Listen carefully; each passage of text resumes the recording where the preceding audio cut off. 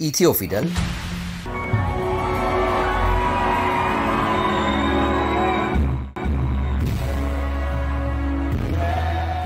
ጤና ይስጥልን የኢትዮፊደል.com የድረገጽ መዝናኛ ዝግጅት ተከታታዮቼ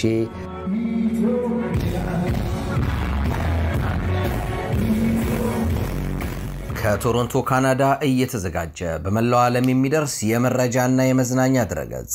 የኢሚግሬሽን የአዲስ መጦች የማህበራዊ ጉዳዮች እንዲሁም የተለያዩ የመዝናኛ ዝግጅቶችን ዘገባ ወደ እናንተ እናደርሳለን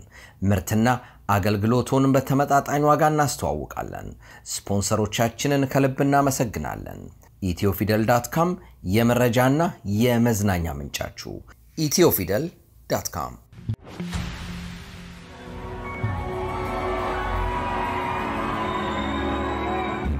So Abate, he was one of leaders ነበር ውጪ ጉዳይ ነበር ሲሰራ አዲስ አበባ ከሀገር ለመውጣት ግድ ነው ኤምባሲ ህይወታችንን ሪስክ አድርገን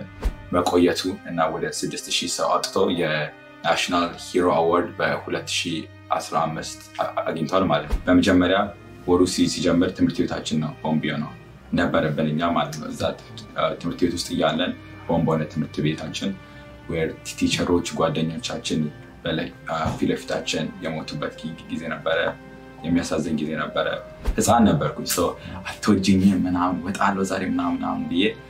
ከዛ ግን ከለከሉኝ ማለት ነው ግን መከልከላቸው that saved my life ወደ ዩኒቨርሲቲ ገባሁኝ ማርኬን አስተካክዬ ከኤፍ ወደ ኤ ቀይሬ ገባሁኝ አላቀን በፊት ማለት ነው አባቴ for the first time ever I am proud of you አለኝ የአውሮፕላኑ የኖዝ ፈርስት ሄድ ሆነ ነበር እንደው ተርቡለንስ ውስጥ ሄዶ ኮንትሮል አልቆ ኖይዝ ፈርስት ብሎ ላይክ እናቴ ሰዎች እንዳለዛ ላይክ ሲጮሁ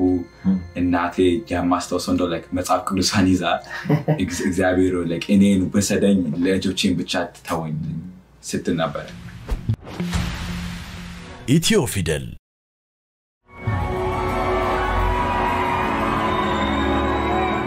ብዙ ጊዜ በእኛ ዩቲዩብ ቻናል ላይ እንግዲህ ወጣቶችን ማሳተፍ አለባችሁ የወጣቶቻችንን ታሪክ ማምጣት አለባችሁ በሚል አንዳንድ አስተያየቶች ይደርሱን ነበር በዚህም የተነሳ ነብዩን ወደ እናንተ አምጥተናል እስቲ በመጀመሪያ ነብዩ ማን ነው የሚለውን እስቲ ንገረን ስሜ ነብዩ ሳሙኤል ጢሞቴዎስ ይባላል የተወለድኩት ኢትዮጵያ ሐዋሳ ነው ግን እዛ ግን like በወለድም እዛ ግን እዛ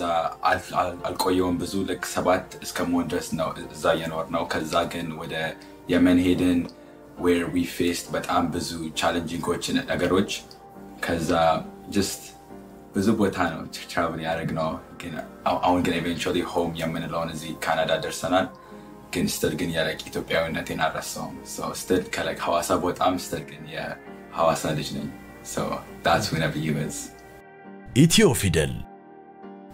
በጣም ጥሩ አንተ ከሐዋሳ ወጣ እንጂ ሐዋሳ ካንተ ውስጥ አልወጣችም ማለት ነው እንግዲህ በተለምዶ እንደሚባለው መቼም ማጣም ሁሌ የትም ቦታ ቤድም የትም ቦታ በደርስም ሁለት ነገር ነው መጀመሪያ የጌታ ልጅ ነኝ ሁሌ የእግዚአብሔር ሰው ነኝ የትም ቦታ ቤድ ሁለት ደግሞ ሐዋሳ ልጅ ነኝ That's something that will never ever change. ምንድነው በጣም የምታስተውሰው ከሐዋሳ የማስተውሰው አለ like ህፃናቶች ያለን ብዙ ነገር ስናለ በየስንጫወት just ትናንሾች ነገሮች ማለት ነው like እዛ ጊዜ like በጣም ብዙ struggling ቢኖርም that was the fun time አላ unity ነበረ family ነበረ በየስንጫወት ወተት ስንገዛ ስንገረፍ እንኳን just ካለ fun time በጣም ደስ የምትል ሀገር ናት ሐዋሳ ኢትዮ ፊደል እና መቼ ነው እንግዲህ ከሐዋሳ ወጣችሁ ወደ ሌላ ሀገር ሄዳችሁት እስቲ ንገረን so ከሐዋሳ እስከ 7 ዓመት ድረስ ነው የኖርኩት እኔ 7 እስከ ሞን ድረስ ግን እዛ እንኳን 7 እንኳን ያለው የኖርኩት ከናቴ ጋር ነው ምክንያቱም አባቴ በጣም like challenging ጊዜ ስለነበረ አባቴ የውጪ ጉዳይ ነበር ሲሰራ አዲስ አበባ so እስከ 7 ዓመት ያለው ከናቴ ጋር ኖርኩኝ ከዛ በኋላ አባቴ ደግሞ እግዚአብሔር እርዳታ ወደ የመን ተመደበ ከዛ በኋላ 7 ያለን ደግሞ ሐዋሳ ኢትዮጵያ ከቢላውድ ሐውማችን እንትተን ወጣን so ያ 7 እያለሁ ነው የወጣሁት ከሐዋሳ ከኢትዮጵያ ከቤተሰቤ ጋር ማለት ነው የመን በአምባሳደር ወይም በኢትዮጵያ የውጭ ጉዳይ ስራ ከአባት ጋር ሄዳችሁ ምን ይመስላል የመን እንደው ስታየው ምን ተሰማይ ዘን ጊዜ ያው ልጅ ነበር ግጥ 7 አመት ነው ግን ምን ይመስል ነበር ምናልባት የምታስታውስ ከሆነ የመን በጣም አንደኛ በጣም የምታምር ሀገር ናት እና ዩኒታቸው በጣም ደስ ይላል like እዛ ምንም ጀለስ የለም እንዳለ like እዛ የሚገርመኝ ነገር ማለት ነው ህግ እንኳን ባይኖር እንኳን ገቨርንመንት እንኳን ባይኖር እንኳን ሰው ሞራል አለው so በላክ ሞራሉ የላክ ኦፕሬት የሚያደርገው በጣም ደስ ይላል at the same time ደግሞ ቻሌንጂንግ ነበር ምክንያቱም ያደግነው እኛ በክርስቲያን ሃውስሆልድ ነበር so ትልቅ shift ወደ ሙስሊም ሃውስሆልድ ሀጃብ ማድረግ ግዴታ ነበር እንደዛ like ሽፍቶቹ ነበሩ ግን ኦቨርኦል ግን የመን በጣም የምታምር ሀገር ነበረች ኢትዮ ፊደል ያው እንግዲህ ከዛ በኋላ ነው እንግዲህ የመን ራሷ ብዙ ችግር ውስጥ ገብቷል ሀገሩ አይደል የተለያየ ጦርነት ነበረ ሲያሳዝን ያንን ሁኔታ እስቲ ያስታውሰን ንገረን የነበረው የመን so 7 እያለኩኝ ሴንትኔት በጣም የምታምር ነበረች ሀገሯ ከዛ በኋላ ወር ጀመረ በጣም የሚያሳዝን ጊዜ ነበረ ወሩ ቀስ በቀስ ያለ ነበር የጀመረው ማለት ነው ሁሉም ይሆንና ቦምብ ጀመረ እዚህ ሹቲንግ ጀመረ የተባለ ቀስ በቀስ ያለ ወደ ትልቅ ወር ኢቮልቭ ሆነ ማስተዋወሰው በጣም ብዙ የሚያሳዝን ነገር ነበረ like በመጀመሪያ ወሩ ሲጀምር ትምህርት ቤታችን ነው ቦምብ ነው ነበረብንኛ ማለት ነው እዛ ትምህርት ቤት ውስጥ ያለን ቦምብ ሆነ ትምህርት ቤታችን where ቲቸሮች ጓደኞቻችን ፊለፊታችን የሞቱበት ጊዜ ነበረ የሚያሳዝን ጊዜ ነበረ ከዛ መኪናችን አንድ ደግሞ የሚገርም ስቶሪ ሁሌ ደግሞ ምነግረው ማለት ነው ኳስ የሞድ ነበርኩ ዩናይትድ ፋን ኳስ ወዳጅ አንደኛ ነበርኩኝ ማለት ነው ከዛ ካምፕ ውስጥ ነበርኩኝ አንድ ቀን ከዛ በኋላ ወደ ኳስ ካምፕ ሄዳለሁ ዛሬ ብዬ አባቴን እናቴን ተጨቀጨቅ ነው like ልቤ አላ like ይዞኛል ምናምን ስትል አላ ህፃን ነበርኩኝ so አትወጂኝም ምናምን ወጣለሁ ዛሬ ምናምን ብዬ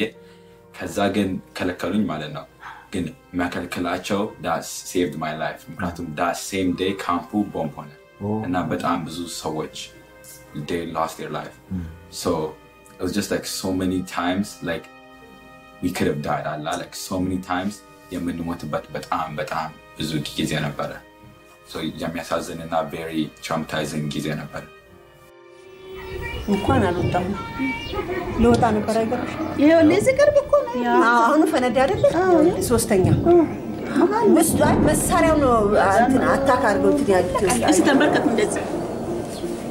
ተንበርክታችሁ ላላ መሳሪያ ቦታ ላይ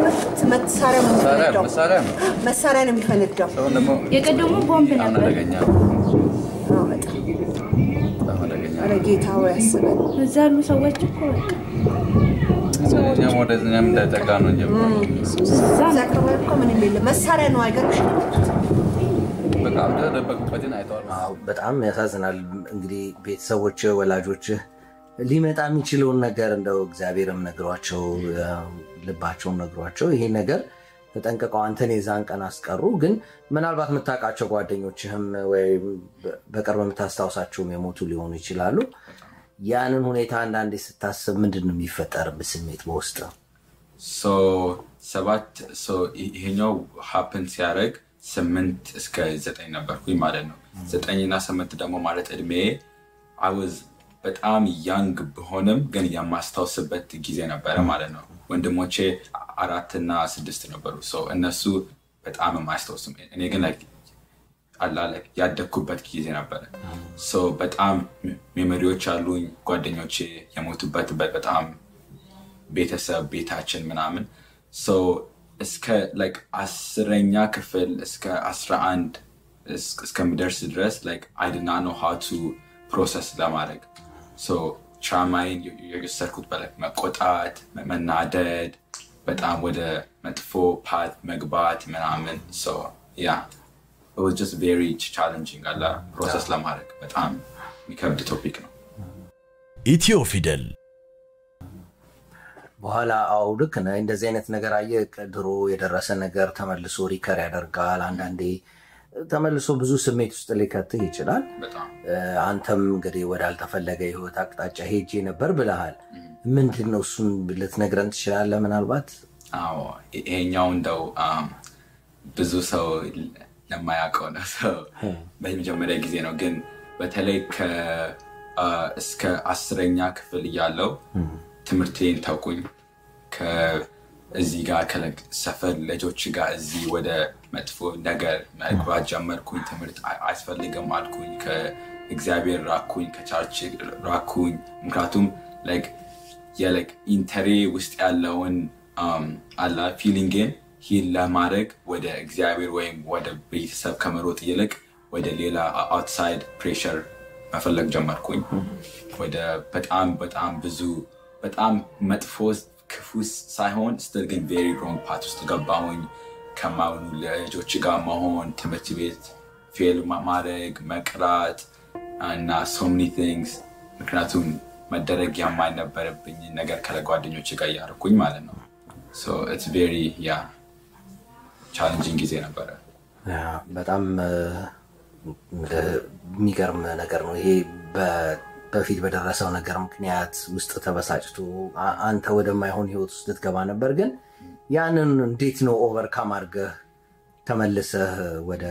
ትክክለኛ ህይወት አቅጣጫ ልትገባ የቻልከው ምንድነው ያገዘህ አንተን ይረዳ ነገር ኢትዮ ፊደል መጀመሪያ እግዚአብሔር ነው ሁሌ ጊዜ በሚሄድበት ሁሉ እየተጠነቀቀልኝ እንኳን ከሱ ስርቅ እንኳን እሱ ከኔ መቼም አልተወኝም ማለት ነው ቱ ደግሞ my mom እናቴ she's prayer warrior ነው ቤትመን ምንላት ማለት ነው ሁሌ ትጸልያለች ምናምን ወላጆቼ በጣም ጋይደንስ ሲያደርጉኝ ነበር ባልሰማ እንኳን አላ በለክ ፍቅር የአፕሮች ያደርጉኝ እህቶቼ በጣም ሮል ሞዴል ናቸው በጣም ግን ዋናው turning point እኔን ምለው ግን ፓንደሚኩ ነበር ፓንደሚኩ was the main turning point የኮቪድ ጊዜ ማለት ነው እሺ በተለይ በኮቪድ 19 በጀመረ ጊዜ ብዙ ሰው የተለያየ ነገር አጋጥሞታል ቤት ውስጥ መቀመጥ አንተ ስፔሻሊ ቀደም እንደነገርከን በህይወት ላይ ትልቅ ለውጥ ተርኒንግ ፖይንት ነው ትላለህ ያንንና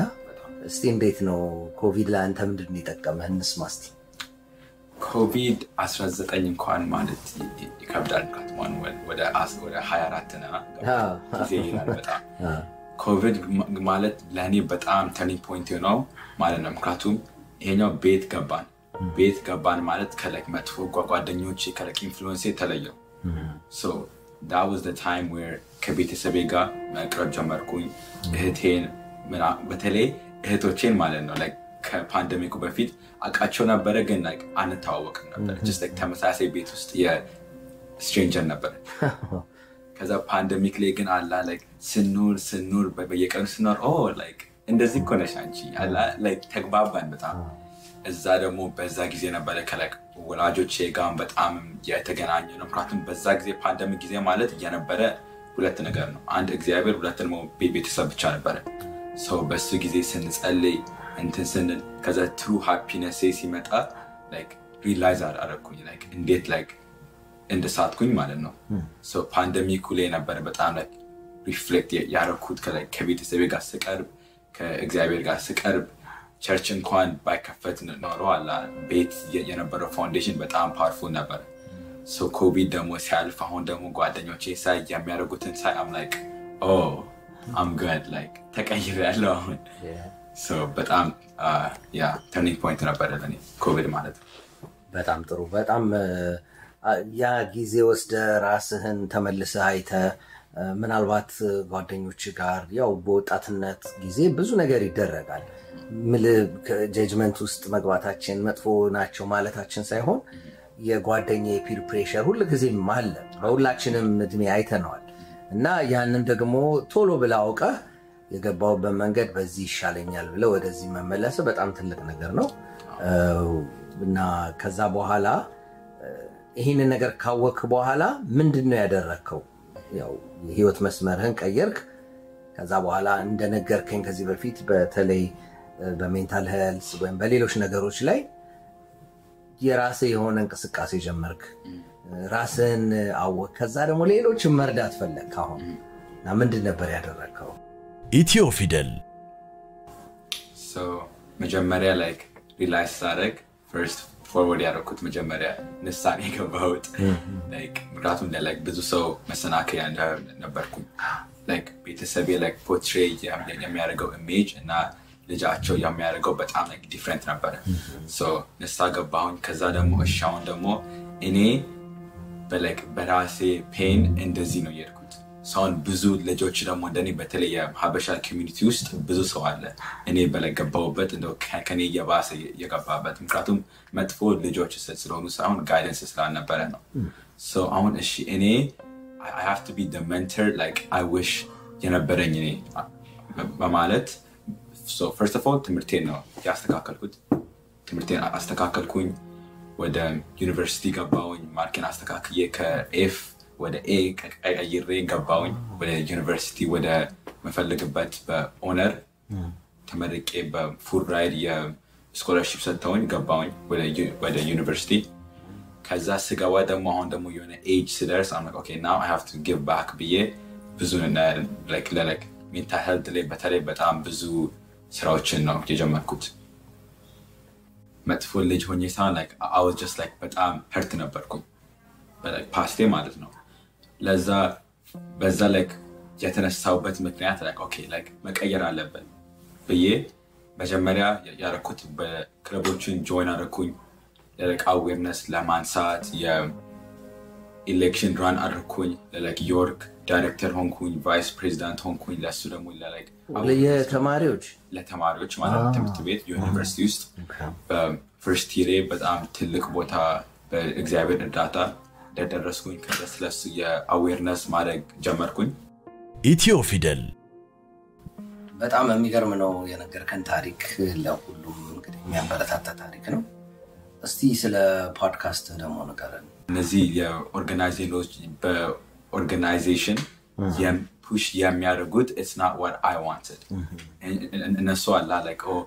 mental health ከሆነ እንደዚህ አድርግ like ከኔ ቪዥን ጋር like አላን አልሆነብኝ so እሺ እንደዛ ከሆነ ፖድካስት መጀመር አልኩኝ ፖድካስት ደግሞ like ዋናው main reason ምክንያቱም just mental health issue ያለበት መጀመሪያ there's so much negative አለ ሙዚቃ ቢሆን እንትን ቢሆን በጣም ፕሬሸር አለ ኔጌቲቪቲ አለ እንዳለ like አላ እንሰማ ሞት ነው ወርደት ነው እንደዚህ ነው that puts like ወጣቶችን በጣም ዲፕሬሽን ውስጥ ይከታል የሚያሳዝነው ደግሞ በጣም በተለይ በሀበሻ ቤቶች ውስጥ ቤተሰቦች they don't understand ልጆቻቸውን like ቤተሰቦች የሚያጡት ልጆቻቸውን main reason is cuz ሀበሻ በተለይ ወላጆቼ they don't believe in mental health and that is a main issue ችግሩ መኖሩን አይቀበሉ አብዛኛው ሰው አላ እሱ አለማመናቸው በተለይ ልጅ ሆነ ካለ ለምሳሌ ማለት ነው ዲፕሬስ ስትሆን ማወራት የምፈልገው ወደ እናትህ አባትህ ነው እነሱ ደግሞ ነው እያዋሸክ ነው ሲሉክ you like turn into but outside influence ገባ and that is very መጥፎ ነው that's what happened to me so ስለዚህ ቤተሰቦች በደንብ ግልጽ ነው ልጆቻቸውን መነጋገር ከልጆቻቸው ማዳመጥ አለባቸው ነው የምትለው ምክንያቱም እንደው በጣም ብዙ ሀበሻ ቤተሰቦች እንደው የሚሉት ማለት ነው ፌመስ ላይ ናቸው ለምንድን ነው ዲፕሬስ የምትሆነው ቤት አለክ ምግብ አለ like complain አላ and like it's very deeper than that አላ just እንደው ቤተሰብ እንኳን like ወላጆች እንኳን አንድ ዲፕሬሽን ናቸው በራሳቸው ዩኒቨርሲቲ ካልገባክ ዶክተር ካልሆንክ ካዝንክ እንደዚህ ከሆነ አንተ እንደዚህ ሆንክ አላ ፕሬሸሩ ዲፕሬሽን ነው የሚፈጥረው so በጣም ብዙ ያፎካክራል ከሌላ ሰው ያፎካክራል ሁሌ ኢትዮ ፊደል እሱ ዲፕሬሽን ይፈጥራል ትምህርት ቤት ይፈጥራል ሰው ደግሞ ከዛ ወጣቶች ደግሞ እሺ ቸርች ቤተሰብ እንዳለ ሚወክሰንጅ ከሆነ ወደ ዓለም ሊድ ይላል ወደ ዓለም ደግሞ ሲሄድ ደግሞ ወደ ሙዚቃ ሲገባ ምናምን ሙዚቃ ደግሞ አሁን ደግሞ ፖዚቲቪቲ የለም እንደዚህ መግደል ነው ማጨስ ነው ድራግ ነው ከዛ ወደ ጓደኛ ሚት ያደርጋሉ ከዛ ድራግ ውስጥ ይገባሉ ከዛ የማይወጡበት ችግር ውስጥ ጦሳ ውስጥ ነው የሚገቡት ማለት ነው and that's what happens to especially every habasha hold የሚያሳዝነው እዚህ ብዙ ድራግ ውስጥ የሚገቡ ምናምን ኢንቴንሽናቸው መጥፎ ሳይሆን የሚሰማቸውን ሰው ስራጡ ነው so እኔ የሚሰማኝን ሰው ካጣው እኔ ደግሞ ሰውን የምሰማሉን ብዬ ነው ቪዥኔ ማለት ነው so podcasting ጀመርኩኝ positive talk positive mindset there's ህይወት ውስጥ it's bigger things Allah ህይወት ውስጥ there's more things than drug ከማጨስ ከመጠጣት ብዙ ነገሮች አሉ elevation አለ family አለ like we're young Allah እሱን በማለት ጀመርኩኝ ማለት ነው ፖድካስቱን በጣም ብዙ ሰው እየነካ ነው ሁሌ ቴክስት ያደርጉልኛል እንደው ሁለት ቀን በፊት ማለት ነው የሆነ ልጅ ቴክስት ሲያደርግልኝ ነበር እኔ suicidal ነበርኩኝ ፖድካስትን አይቼ ግን like reflect አደረኩኝ ሲል በጣም ደስ ይላል እንደዚህ ማለት ነው ስትነካ ሰው so podcast that was the main thing for me ማለት ነው short video ነው የሰራው ያለበት እሱ በኢንስታግራም ላይ ዩቲዩብ ላይ ቪዲዮ ላይ ቲክቶክ ላይ only neb onlyneb በሚለው ሄዳችሁ መስማት ትችላላችሁ በጣም ብዙ ሰው የሚወድበት ነው just advice ብቻ ሳይሆን ደግሞ የሜንታል ሄልት ብቻ ሳይሆን just like in general advice ማለት ነው እና just to say I am proud of you ምክንያቱም በጣም ብዙ ወላጆች እንኳን አሁን ለምሳሌ አላቀን በፊት ማለት ነው አባቴ for the first time ever I am proud of you አለኝ that touched me ምክንያቱም like Allah like ሀበሻ በተለይ እንደዛ proud of you የሚለው vocabularyያቸው ውስጥ የለም ምንም የለም እንደዚህ ኤኮ አገኘው ስትል A+ አገኘው እንደዚህ እኮ አገኘው ስትል ካዘንክ እኮ እንደዚህ ያርኳል ግን መቼ ነው እንኳን ሀበሻ ወላጅ እኮ ቁጭ ብሎ ለሰን I am proud of you የሚለው ቃል ተሰምቶም like አያውቁትም Allah so ሲለኝ እንኳን I was like Allah like ነካኝ so just simple words እኔ ደግሞ የሜን ስሎገኔ ፖድካስቴ ስራዬ እንዳለ የሚሄድበት አንድ ስሎገን አለ እሱ there's a power in kindness ነው kindness ውስጥ power አለ just word የምናናገረው ቃል power አለው ማለት ነው so yeah but like podcast በኢንስታግራም ቲክቶክ ዩቲዩብ ሁሉም ላይ አለው ኢትዮ ፊደል በጣም ደስ ይላል እውነትን ነው እውነት የተናገርከው ነገር ልጆቻችንን ማበረታታት እንደዚህ አይነት የማበረታቻ ቃላት መጠቀም አለብን አንዳንድ ወላጆች እውነት ለመናገር በኢትዮጵያውያን ኤርትራን ኮሚኒቲ ውስጥም እንደዚሁ ልጆቻቸውን ከስር ጀምሮ ኢንካሬጅ ያደርጉ የሚያሳድጉ ያው እንዳሉ አክኖሌጅ እናደርጋለን ግን እንዳልከው ደግሞ በጣም መለመድ አለበት from the very beginning ከና ከልጅነታቸው በእያንዳንዷ ነገር ኢንካሬጅ ማድረግ ጥሩ ነው የምንጠቀመው ቃላት እውነትን ነው መጠንቀቅ አለብን ልጆቻችንን መንፈሳቸውን ሊሰብር የሚችል ቃል መጠቀም አያስፈልግም እኔም እንደው ከልምዴ እንዳየሁት ማለት ነው ባለሙያውን ባሉን በዛ ኤሪያ ላይ ከዚህ በፊት እንደነገርከን ዶክመንተሪ ነገር እየሰራው ነው በህይወቴን በተመለከተ ብለን ነበር ዶክመንተሪው ምን ያህል ሄዶ ነበር ስትጀምር እሱ ጓደኞቼ ማለት ነው ሁሌ like ህይወቴን ሲሰሙ ምክንያቱም ህይወቴ it's like ፊልም ነው ባለው ምክንያቱም ስለ የመን ወር ብቻ አወራው እንጂ ልክ ለምሳሌ ስለ ህይወቴ ትንሽ አወራ ማለት ነው ልክ የመን ወር አባቴ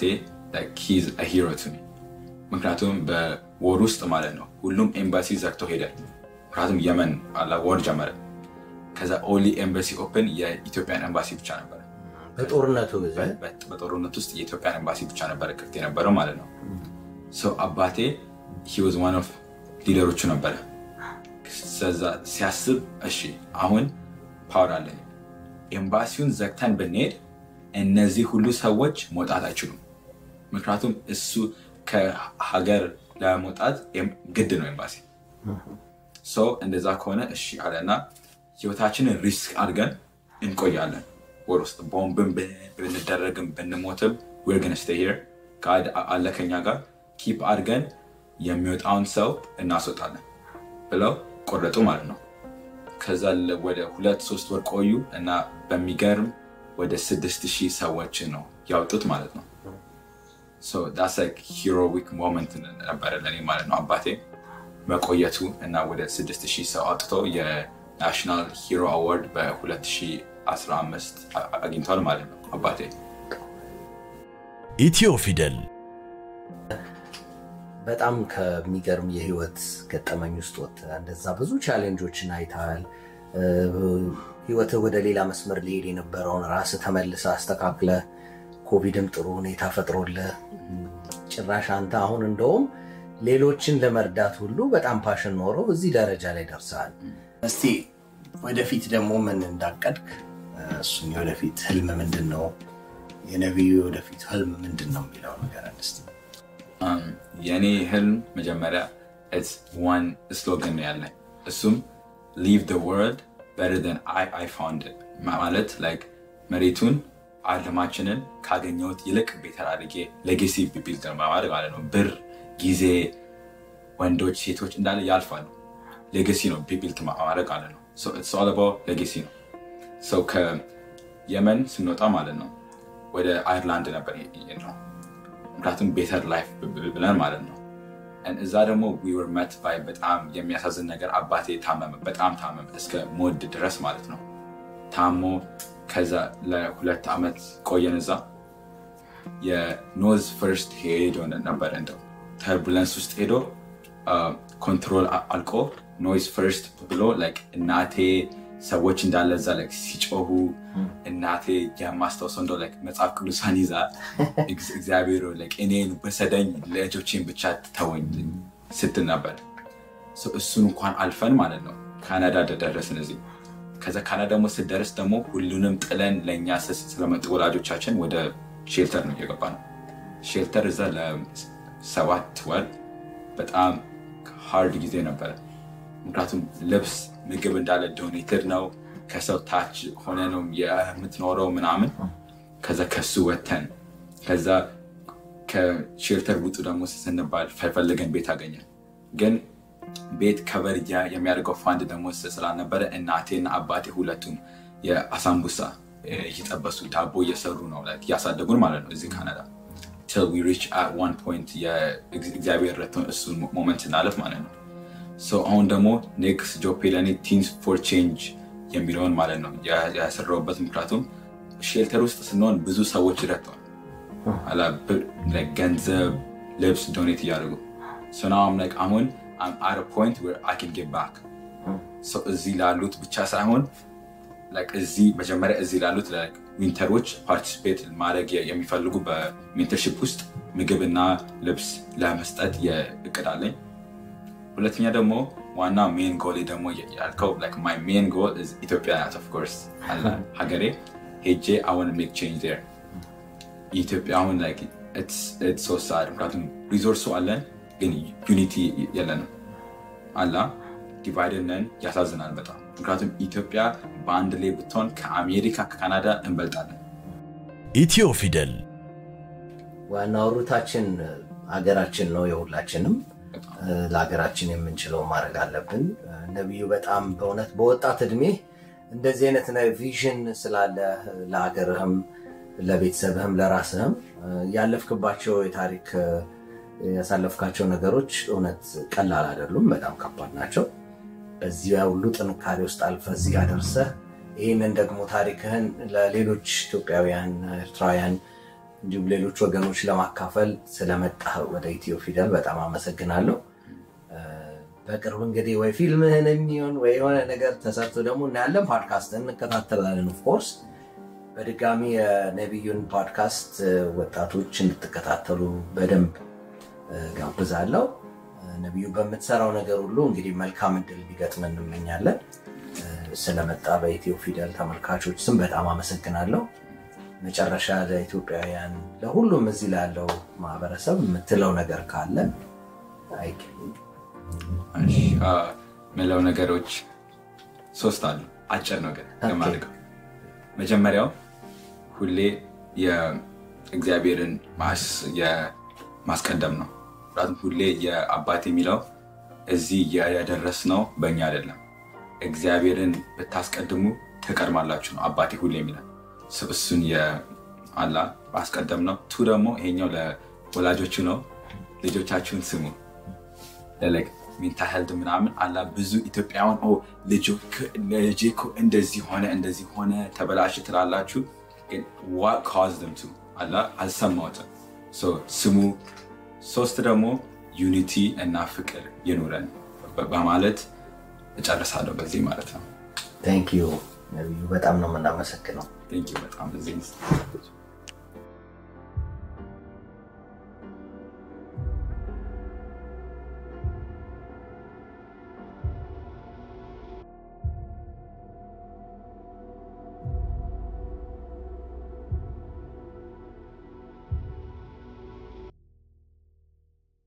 ኢትዮ ፊደል